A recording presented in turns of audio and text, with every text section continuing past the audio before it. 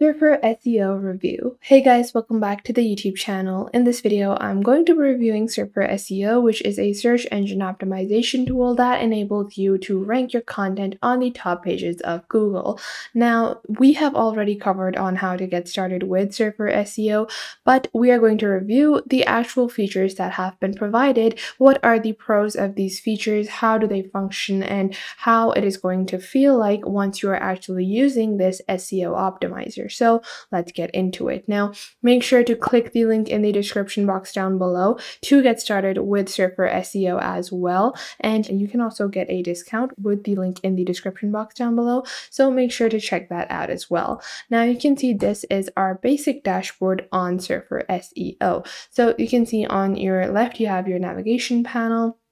Then on your top left, you have home, you have your organization, you have credits, and then you have your search console integration. So overall, the layout of Surfer SEO is pretty neat and clean. Sometimes I do find that it is a rather basic layout. They don't have anything that can really separate the overall platform from other platforms, but it does the job and it is a easy to use functioning platform, which I really like. Now, if we take a look at their content editor, now the content editor is to get SEO guidelines for your web page or for your blog. Now, if we take a look at the content guidelines that they provide with a simple one-word term, this is one feature that I absolutely love.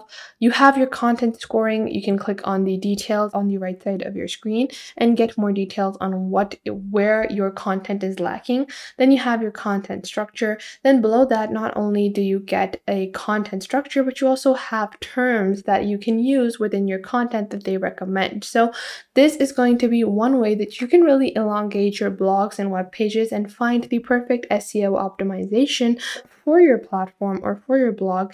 This is just really going to help you in overall expanding your business and getting the most out of your SEO optimization. Not only that, you can click on headings over here as well to find specific headings that you should add for your content or for your web page. And then you also have NLP, which is the natural language pronunciation. So often when people are searching for something, they are not going to search in a manner that is written. So usually people, when they are looking for a specific kind of item or specific content, they search in the way that they are speaking. So if I am looking for a white t-shirt, I'm not going to search for buy a white t-shirt. I usually just search for white t-shirt, and that is just what I think of. That is how natural language flows. So that is these are the words that you should add for the natural language pronunciation, so your content or your web page ranks the highest in all content available. Now, this is just the content editor, one feature that I absolutely love.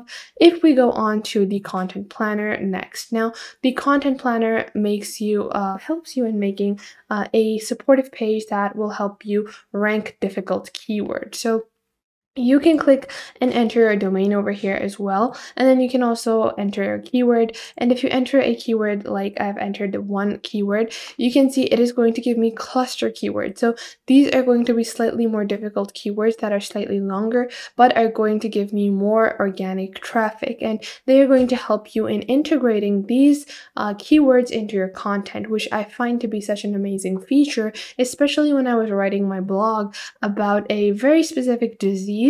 And it was very difficult to find search engine optimization because in the medical field, you really don't think that you are going to need that, but you do need SEO optimization in that. And when I was writing about the Turner syndrome, this feature was truly a lifesaver for my article. Otherwise, I think I would have totally lost it and my article would have drowned. But thanks to this, I was able to write it pretty well. Now, after that, we have the auditing section. Now, if you already have your URL, you have your web page, whatever it might be, you can just copy and paste the URL and search and take a look at how well it has been created. You can see your content score, you can see your backlinks, internal links, terms to use, and then they will give you specific terms to use as well.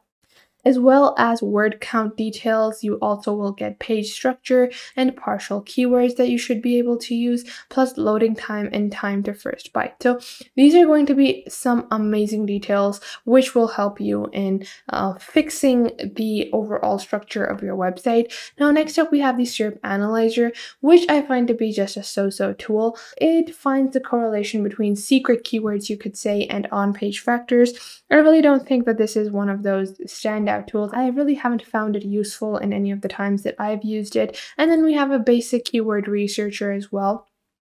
This is like any keyword research tool. Whenever you are looking for synonyms, you want to add something related, and you're just looking for something that's going to be related to the topic that you're searching, you can enter a basic SEO keyword, and then you're just going to get recommended keywords along those lines. Now, if we actually take a look at the features, you have these free tools like their Growth Flow, AI Outline Generator, the Keyword Super Surfer extension, but we're focusing on the paid tools like our Content Planner, our Auditor, our Content Editor, and our Brief. So these were the tools that I was focusing on, which were the paid versions. And because these are coming at a price, and the price that they start at is $49 per month, where you can write and optimize 10 articles a month and you can audit 20 pages. Then you have the Pro version starting at $99 a month, where you can write and optimize 30 articles and audit 60 pages. And then you have the business version where you can optimize 70 articles and audit 150 pages. Now, if you find these plans to be sufficient and the tool to be good,